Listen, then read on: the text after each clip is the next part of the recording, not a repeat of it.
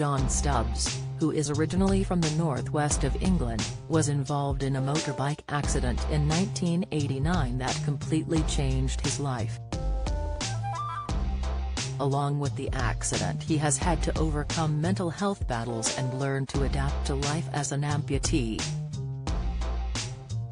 Aged just 24 years old, a car sideswiped John, who was on his motorbike, where he ended up injured on the ground. Whilst crawling to try and turn off his bike's engine, another car ran him over.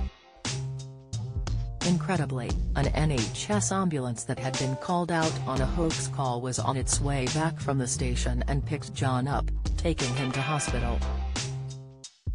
Commenting on the incident to the BBC, John said, "If I had waited for another ambulance, I would have probably died at the scene.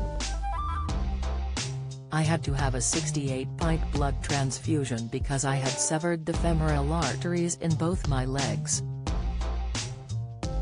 After having his right leg amputated and treatment on his damaged left leg, John underwent rehabilitation, living life in a wheelchair.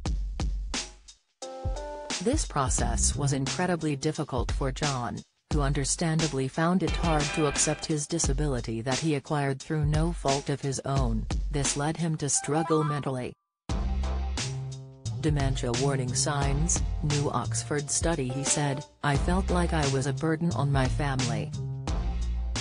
I was seeking solace in the bottle. It was at that point I felt there was only one way out, and that was when I tried to commit suicide. My neighbor dragged me out," continued Stubbs. "It was a cry for help more than anything. My doctor was told about this and I went through counseling. Pfizer vaccine, 4 troubling side effects that mainly follow second jab. Inside How to Live Longer, the cholesterol-lowering fruit that could ward off high blood pressure, tips diabetes type 2, the life-threatening sign of high blood sugar on your foot, exclusive." After receiving counseling at a clinic in Manchester, he realized that other people envied the position that he was in.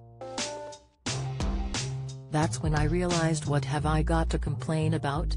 It was a reality check for me, and it really hit me hard, emotionally. I realized I had a lot more to offer." This new outlook on life led him to his newfound passion of archery.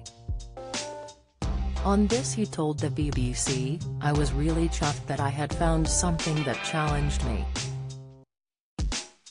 It made me realize that I've been very fortunate in my life as a disabled person.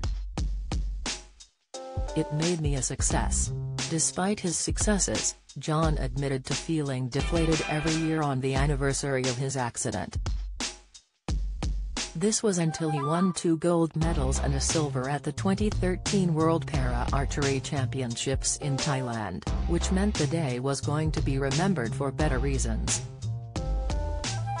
Mental health support. The NHS has multiple services to aid with mental health that are free to access, although some may need a GP's referral.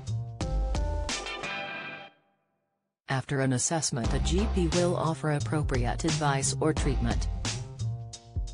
This may include one-to-one therapy sessions or group therapy with others who are having similar difficulties.